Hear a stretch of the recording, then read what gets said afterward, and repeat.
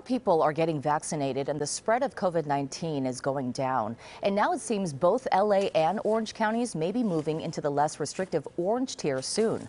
KCAL 9's Leslie Marin tonight has more on what that will mean.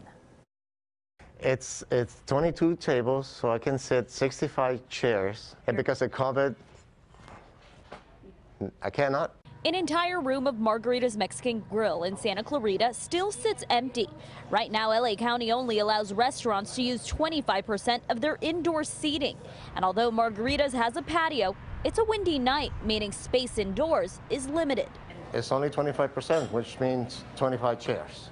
But there is hope on the horizon. LA County could be on the brink of progressing to the state's less restrictive orange tier as soon as next week, which means restaurants like Margarita's could reopen this empty room, bringing in some much needed business. Be used for Sunday brunch to come back again. Just to the south, Orange County is also inching closer to the orange tier. So what would that mean when it comes to restrictions? Well, for the first time in more than a year, bars would be able to reopen outdoors only and with restrictions.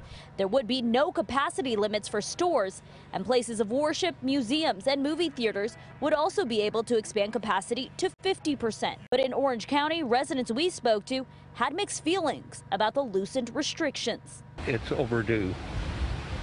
We have to be careful, obviously. I know we need to get back to normal, but yeah, I just hope we're not jumping the gun. As of right now, both counties have hit their metrics to move to the orange tier, but those numbers will have to hold for a week, and they really will be up to the health department on if the counties will move to the less restrictive tier.